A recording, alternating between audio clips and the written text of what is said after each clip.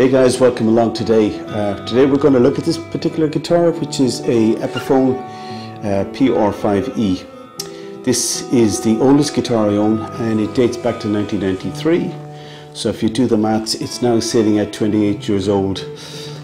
A lot of people would argue that guitars improve with age. I think I would go along with that. Of my guitars, it's the least used. And this was once a Louis XVI guitar around 2001.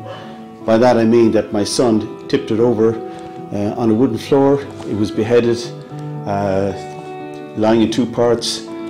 Stashed it away. I was so upset, forgot about it.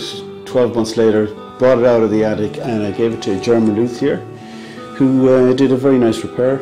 The headstock in the repair was repaired with rosewood, the same as the fretboard. And after a while I did some cosmetic work and changed this back to black to get the original appearance back. Anyway, at the time I bought it, I didn't have the money for an expensive acoustic electric, and everybody at the time was buying Takamines. So I think over time that this has stood the test. It's still a good guitar. I don't use it as often as I should, but I'm trying to change that and make sure I use it a little bit more going forward. Normally it's the Court Earth Mini that I'm using for acoustic electric work. Anyway, so I just wanted to just check this out today and present it. And as I said, it's a guitar that you don't see too many of.